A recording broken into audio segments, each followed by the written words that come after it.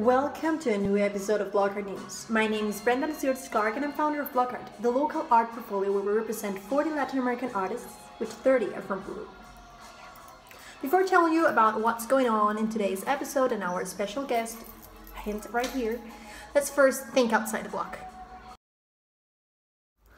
So today's episode, I'm going to take you into a sneak peek of the brand new online viewing rooms of Art Basel that I've chosen my top 3, and well, we have confirmation of sales too, so kudos. Amazing news that I decided to pick for this week's program is that Italian dealer and BLOC Arts have hosted a 16 pieces art show in an underground car park in Brescia.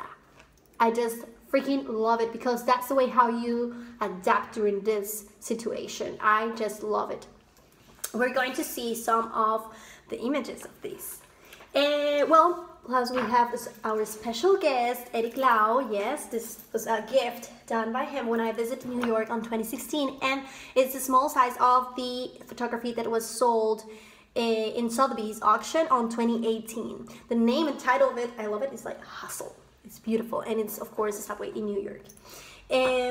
Plus, another international news is in fact to do like a small analysis of who are the real winners right now in this art virtual market. Now a hint, it's between Gagosian and Cerner. So will you join me? Now let's start with my favorite news of this week. It's about Italian art dealer Massimo Minini and Belle Arti. It's an organization that aims to promote contemporary art across the northern Italy city. Has organized this first art exhibition, like a drive-through art exhibition that is called Art Drive-in Generali.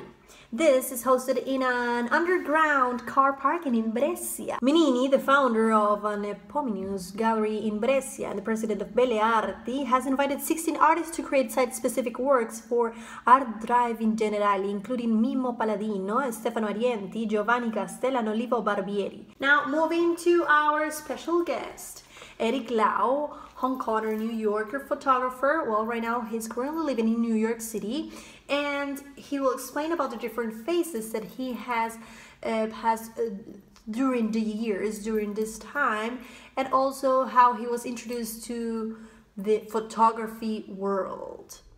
Hello, I'm Eric Lau, known as Eric Lau Street on Instagram. Thank you, BLOC Art, for inviting me for doing this artist series. Today, we're going to talk about my 12 years in photography in a couple minutes, so hang tight. I am a creative director, photographic artist, and adjunct faculty, and I'm originally from Hong Kong, moved to New York City since 15 years ago. I have around 12 years of experience in photography, and it is not a straight line, it is pretty messy, so we're going to talk about this in 4 different phases. Yeah? We're going to talk about how I started when I was 16. So I was in an internship in an ad agency, and we were doing commercial photography, this time, as you can see from the photo, for our Sony laptop. And I was really excited by all the big lights, cameras, and tripod, and the idea of using photography as a mass communication tool.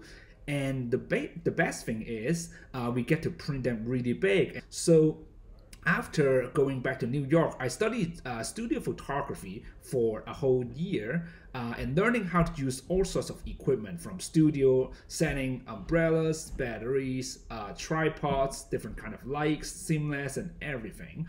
But then after a year or so, I get really bored about it, so I changed it into something else.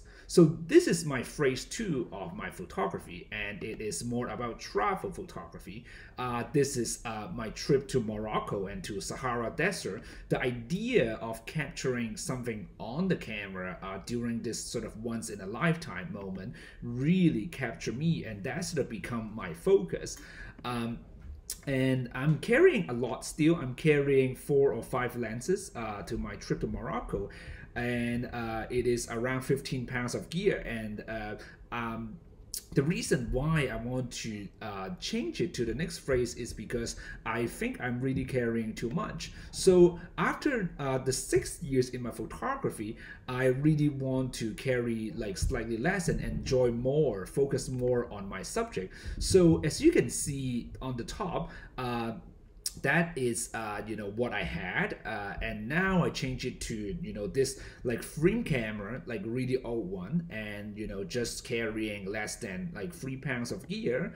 And quickly I start focusing on what I photograph instead of what I use to photograph. So trying to understand like why I'm interested in certain things instead of like what kind of camera gear I'm using. And this is me selling my very first photograph, and I'm super excited. These are some pictures, black and white, taken in Guatemala with my film camera setup. And I quickly start to do more with my photography. And these are some postcards I made for the tourism board of Guatemala and donating to a local school. And I also start doing show, and this is my very first show, and it was in Brooklyn. It is a group show, and you can see these are my free photograph displayed, and it was during the Hurricane Sandy back in a few years ago. My phrase for sometimes I have my film camera with me and nothing happens, and sometimes I don't have it with me and something happened. So I thought to myself, like, what if I just use my phone, because then like I always have it with me. So I start to really develop my style, just using my phone and not care about what kind of camera I use. And I start developing a more personal style, focusing on things that are closer to me, like such as these are some of the picture in New York and a lot of subway pictures, and things that are close to me. And I start getting more recognition. This is my very first time getting featured on New York Times. And this is my photo, and it's a very simple composition. So I start to explore a bit more sort of abstraction and how we can sort of frame certain things in a different way. I start doing more talks and sharing about my photograph and putting up this an exhibition in Taiwan a few years ago. And this one is the very first photograph I sold in auction house Sotheby's, and it was these two high school students. One is rushing onto the train and other wasn't made it, and so one is pointing to another, laughing into tears, while another friend like talking to the train operator, hopefully get in, having his hands on the doors. And it was sold in the auction house Sotheby's in 2018. And I was doing more of like sharing of my work. And last year my work was featured on Apple Instagram. And as iPhone photographer, this is a very big moment for me. And I also start doing more exhibition in public space, such as this is, as you can see, the World Trade Center, the Oculus.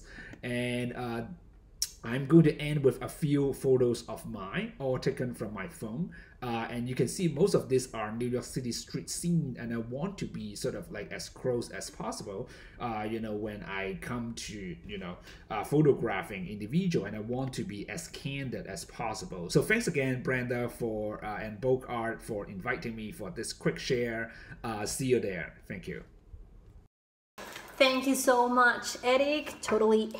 Now, what's next? Well, let me show you around the brand new online viewing rooms. And first, let's start with what has been sold so far. It starts from $45,000 and up to Keith Haring's Untitled, made on 1982 and sold for $4.75 million. David Turner, he was part of a conversation hosted by Art Basel just a few weeks ago. I had the pleasure to hear and listen about the mindset that he has and how he sees this as an entire opportunity too, because it's true that you can find opportunities during crisis. And he has sold $1 million in the first 3 showings. The platform of David Turner's shows with a very classic way, 23 galleries, and they decide to pick and show the artwork of one gallery for a specific time that is no longer than a week and a half, sort of. Plus, another winner is Gagosian Gallery. Yes, they decide to show one artist a week and one work on offer for 48 hours. That creates, of course, the urgency vibe, you know, so it will be online only for 2 days, for 48 hours. The top sales until June 15, it was about Cecily Brown's figure in a landscape priced in $5.5 million. News, if you want me to continue bringing you this weekly, my favorite and top news from all over the globe to you, please leave a comment, share, or subscribe to our YouTube channel too. So ring the bell, don't forget, so you won't miss any of our upcoming apps. Now, what else? Well, keep safe, be a skeptic, question everything, and think outside the block.